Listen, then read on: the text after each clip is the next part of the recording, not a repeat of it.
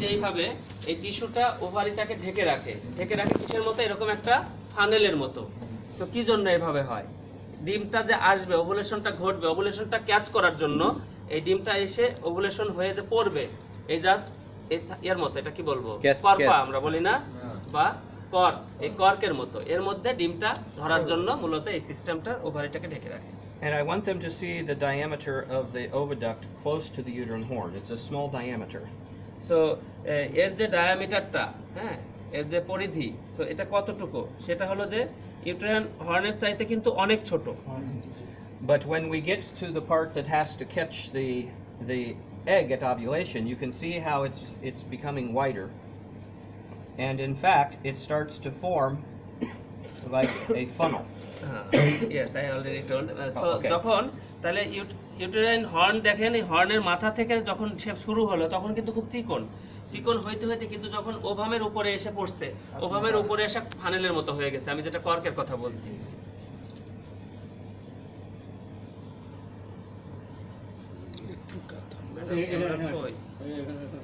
So this is the location where the egg will enter the oviduct.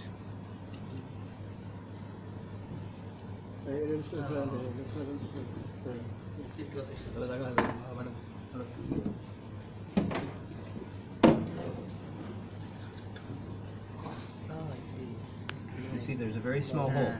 So এখানে একটা ছোট্ট একটা ছিদ্র আছে, এই ছিদ্র দিয়েই মূলত ডিমটা ওভিডাক্টের মধ্যে ঢোকে, না বের হয় না।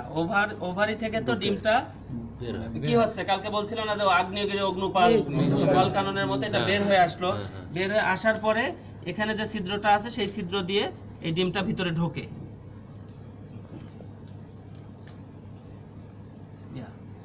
এই যে এখানে ফেলোপিয়ান টিউবের মাথা কিন্তু এসে একটা জায়গায় শেষ হয়ে গেছে, আর বাহিরের স্ট্রাকচারটা কি হয়েছে, এরকম ফানেলের মতো হয়েছে। সেই ফানেলের মধ্যে এসে যখনই পড়ে এবং ওই ফুটা দিয়ে ডিমটা আস্তে আস্তে পরে ভিতরের দিকে ঢোকে। And oftentimes if we have a very small diameter, some hair or plastic something, we can many times to go in to show. যদি আমরা একটা খুব চিকন একটা কিছু পাই, তাহলে ওইটা দিয়ে আমরা দেখাতে পারি যে ফুটাটা কি আসলে একই রকম আছে।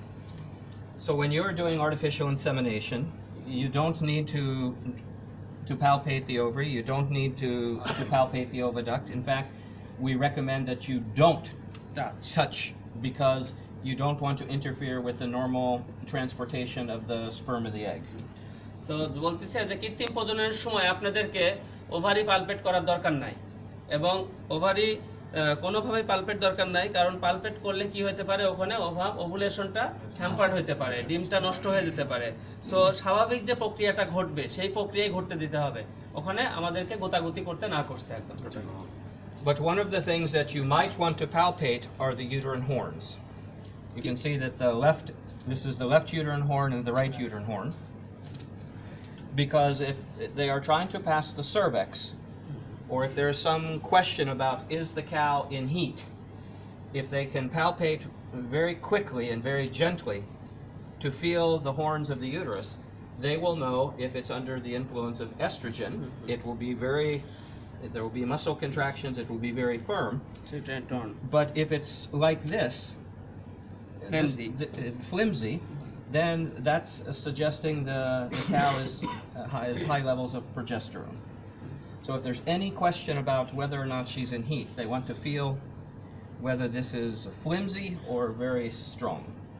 তাহলে কি বললো যে অ্যানিমেলটা যখন হিটে থাকবে, হিটে থাকলে এই যে হর্ন আপনাদেরকে ওভারি ধরতে না করছে, কিন্তু আপনি কোনটা ধরবেন, আপনি হর্ন ধরবেন, আপনি বডি ধরবেন, হর্ন ধরবেন। তাহলে হর্ন ধরলে যদি অ্যানিমেলটা হিটে থাকে, তাহলে হর্নটা কি হবে, শক্ত হবে, মোটা হবে, এর মধ্যে একটা টোন পাওয়া যাবে, ঠিক আছে, টোন পাওয়া যাবে। কি ধরনের, এটার মধ্যে একটা কি থাকবে, কন্ট্রাকশন যেহেতু থাকবে।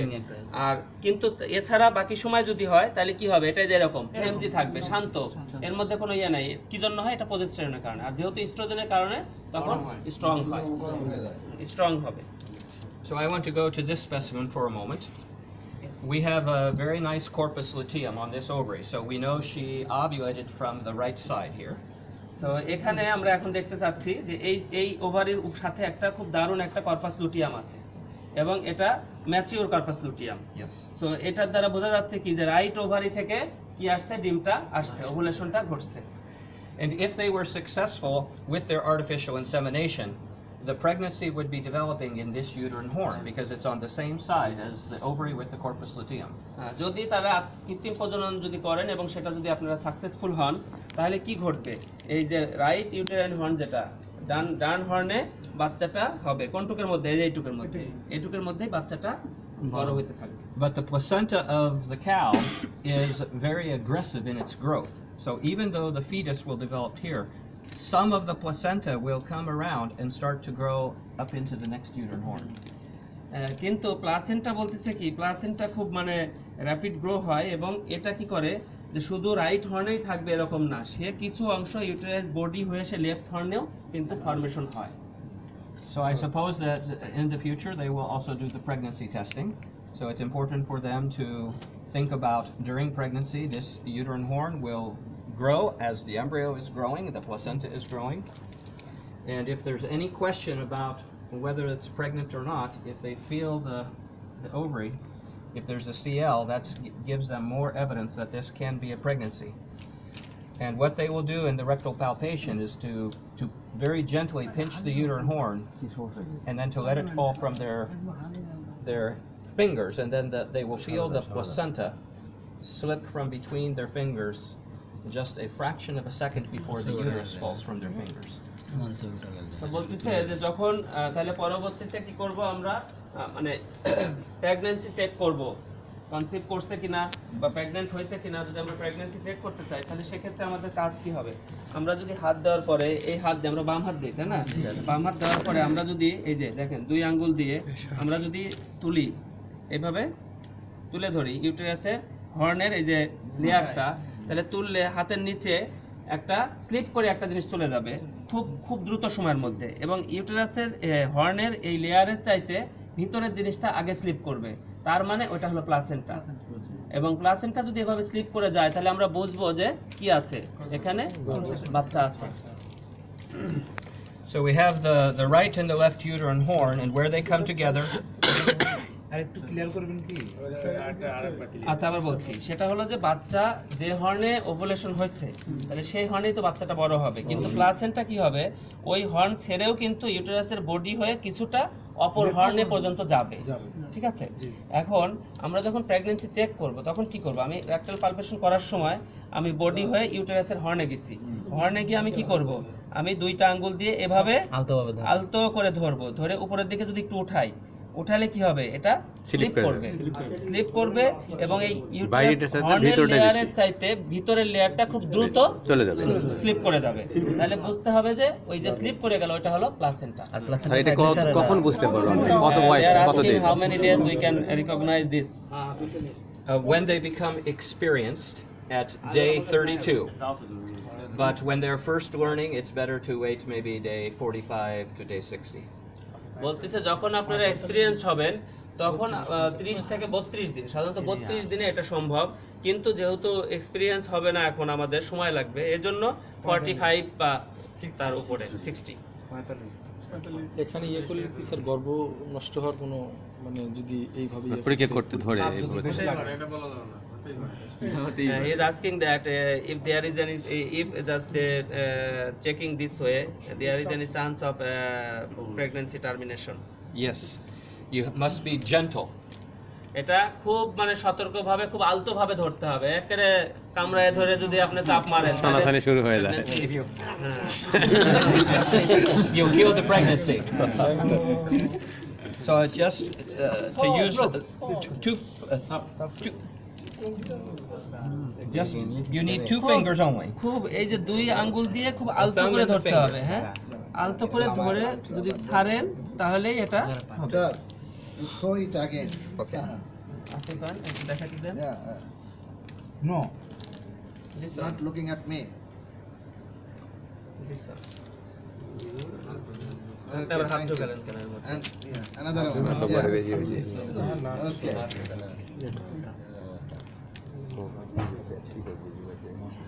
Thank you. So when the left and the right uterine horn come together, this part is the body of the uterus. So এই যে তার মানে কথা স্যার যখন বলে আর কথা বলবেন না প্লিজ, স্যার যখন বলে আর কথা বলবেন। সো দুইটা হর্ন যখন এসে একসাথে হলো, হয়ে নিচের দিকে যে নামলো, এই অংশটুকুকে বলা হচ্ছে বডি অফ দ্য ইউটেরাস। ঠিক আছে, তাহলে হর্ন, এই যে হর্ন একসাথে হয়েছে। So this middle position is there in name, We call it the external bifurcation. External bifurcation, দুই ভাগে ভাগ হয়েছে। And when you are palpating, you can touch this one, come in and you can touch it. But they must understand that we feel the separation here on the outside, but the separation of the left and the right uterine horn begins not at this point, but further back, closer to the body. So there's an internal bifurcation where the left and the right uterine horns start to split.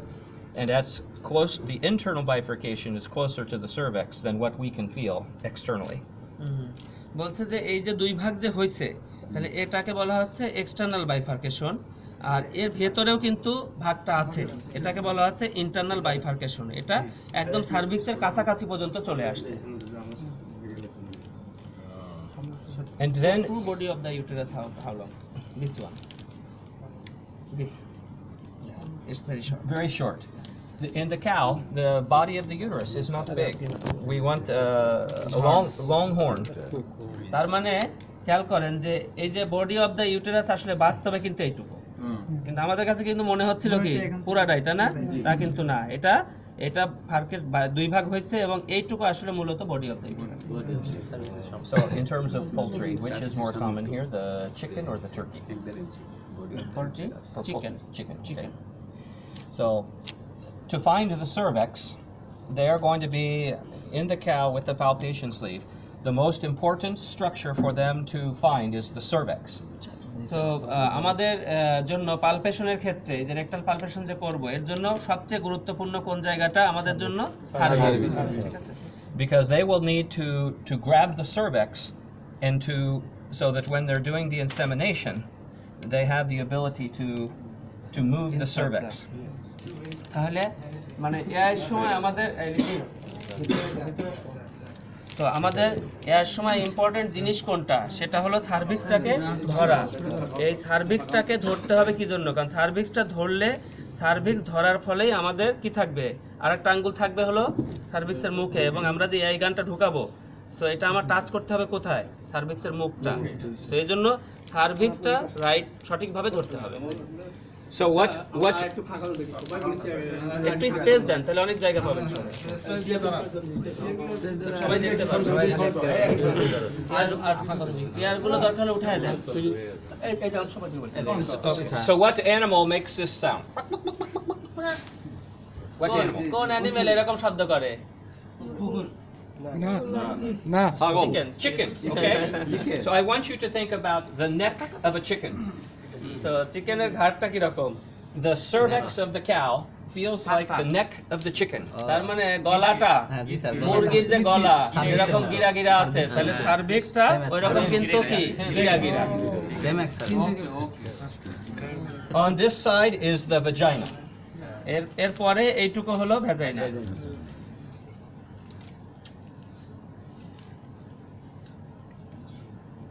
And here you can see the opening of the cervix. এটা হলো সার্ভিক্সের মুখ, Mucus. Mucus. But one of the things that is very common when we do the artificial insemination, if we allow the pipette to follow the wall of the vagina, we go past the opening of the cervix into the structure known as the vaginal fornix. So বলতেছে যে কৃত্রিম প্রজননের সময় আমাদের প্রথম কাজ হবে AI গানটাকে নিয়ে যায় সার্ভিক্সের ওয়ালে লাগানো। ঠিক আছে, যেটাকে what's the name? Vaginal fornix. এটাকে বলা হয় আসলে ভ্যাজাইনাল ফর্নিক্স। এই যে ভিতরের দিকে একটু ফোল্ডিং হয়ে গেছে, ঢুকে গেছে, তাহলে আমাদের এআই গানটা প্রথমে কি করব, যায় একদম শুরুতে গিয়ে ওই জায়গার মধ্যে ঢুকবে। So when you're palpating, some people like to grab it from the top. Some people like to hold the cervix from the bottom. But what I like to do is to feel the cervix, and if I can use and make a circle around the closest part of the cervix, when I'm going with my insemination gun, I can feel my hand and my finger. And if I'm very close to the end of the cervix, then I can guide my AI pipette into the opening of the cervix instead of going deep into the vaginal fornix, because here I have gone past the cervix. The opening of the cervix is here, but the end of my finger is there. So বললো যে যখন প্রজনন করে বিভিন্ন মানুষ বিভিন্নভাবে এই সার্ভিক্সটাকে ধরে, কেউ উপরের দিক দিয়ে ধরে, কেউ নিচের দিক দিয়ে ধরে, কিন্তু সে যেটা বললো ধরার স্টাইলটা হবে এরকম এরকম।